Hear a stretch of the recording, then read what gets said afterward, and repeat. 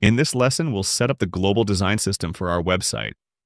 This includes defining colors, fonts, and other variables that will give our site a consistent branded look. Divi 5 makes this easy with its variable manager. You can open the variable manager from the left sidebar in the Divi Builder. Here you'll see options for colors, numbers, fonts, text, images, and links.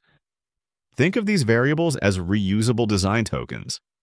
Once you set them up, you can apply them across your website, and if you ever change them later, those updates automatically apply everywhere they are used. Let's start with numbers. These are especially useful for font sizes, but you can also use them for paddings and border radius. To create one, give it a recognizable name, choose the unit from the drop-down, for example pixels, and then enter a value. Once saved, you can apply this number variable to any element, such as a heading in a text module.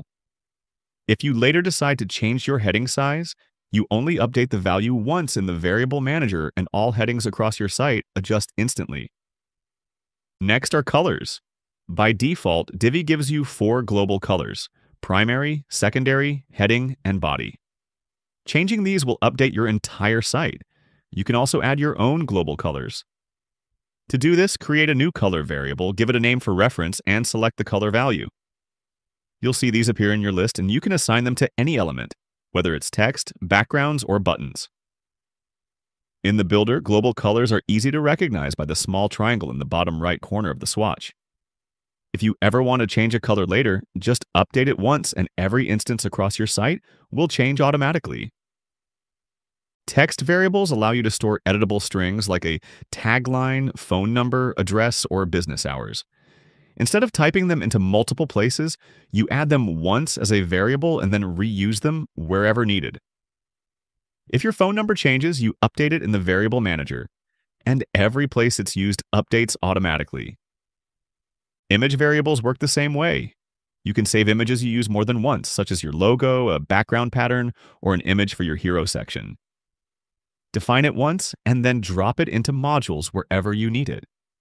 Link variables are perfect for frequently used URLs like social media links, affiliate links, or a Get a Quote button. If you ever need to update the link, you change it in one place and it updates across your entire site. Finally, fonts. By default, Divi includes variables for heading and body fonts. Personally, I like to set these defaults in Divi's theme customizer, because then you don't need to assign them manually each time. However, the variable manager is very useful if you want to set up additional font styles that you'll reuse throughout your site.